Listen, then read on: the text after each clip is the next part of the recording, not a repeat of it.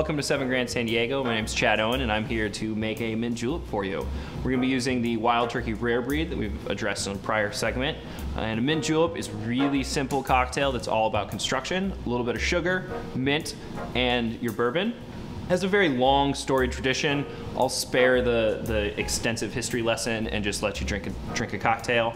And I'm going to be making two for you. One of them is the Jimmy Russell mint julep, and the other one is the 7 Grand mint julep. So here at 7 Grand, we go with a 3/4 ounce pour of simple syrup. If you have the access, go find yourself a beautiful brook or spring, find some wild growing mint and go look and find the most tender, beautiful leaves of mint that you can find. Really, just make sure it's got all that aroma that you need, and then you're gonna take those nice tender sprigs. You can probably put maybe 6 to 8 leaves in there. It's gonna soak in that sugar for a little bit, bring out that mint essence,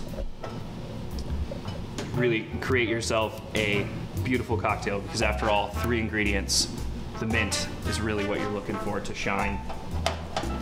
Get a few more leaves, give them a gentle press, grab your muddler, your muddling mint, always just be supple, soft, really start to break down the nice mint characteristic without making the vegetal notes come out of the mint. Just be really soft. And then we're gonna do a couple ounces Wild Turkey Rare Breed.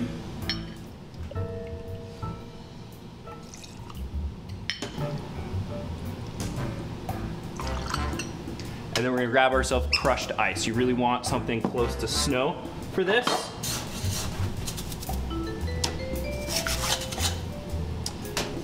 It adds beautiful texture to the drink, drops the temperature of the whiskey down quite significantly, doesn't over dilute it because the temperature drops so fast, makes the drink quite lovely. So now we're gonna cap this off with a nice little snow cone. Give it a blanket. After all, metal is a conductor. You're gonna freeze your hands if you hold on to this too long. And really, when you garnish this, you want that mint to be right up in your nose, really close to the straw. You move in to take a sip, draw real gently, you get a little bit of liquid in your mouth, tons of mint aroma, this beautiful, nice sweetness. It's a really wonderful drink that evolves over time, gives you a really nice expression. And here's where Jimmy Russell and 7 Grand differ on the mint julep. Jimmy Russell just dumps all this out, hands you a whiskey in a glass. Thanks for coming by. Cheers, guys.